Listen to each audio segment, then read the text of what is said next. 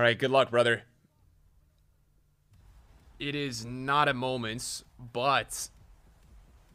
Oh my god. Yo, this is like literally the stream of Dennis Bergkamp, bro. We can't pack our Cruyff for a hole in here, no matter what. We've gotten, like, I think 50% Dutch center forwards this last week. Honestly, that's so tragic, bro. I would be so pissed, man. If I got that close and I just, like, didn't get it, I'd be so sad. Bergkamp also used to be really expensive and good a couple FIFAs ago, and now he's just not. Him, Del Piero, Crespo, like, Luis Hernandez. They used to be a lot better, but nobody uses them really anymore. In FIFA 18, they were so popular, man. Every dude had them, even in, like, August. Nah, because, like, they were kind of meta before, man. Dude, I didn't do Rui Costa in FIFA 18, but a lot of people had him. I was one of the only people that didn't do that. I used Luis Hernandez a lot in FIFA 17. All right, boys, 16 tokens. He's putting it in. He's putting it on the line.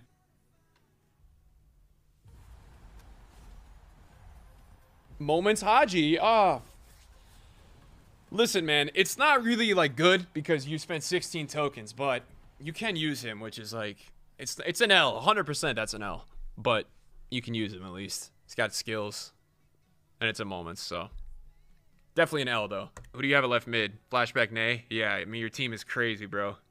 Like, he's definitely not better than Flashback Nay, but usable, bro. So, that doesn't make it, like, a small win. It's just nice that you can actually use him, you know?